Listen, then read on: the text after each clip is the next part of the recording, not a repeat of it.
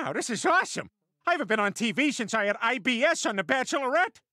Derek, I had such a magical weekend. You are truly one of a kind. And that's why I've decided to— Excuse me, do you know if I'm going to get a rose? We're getting to that, Peter. Derek, that's why I've decided to give you this rose.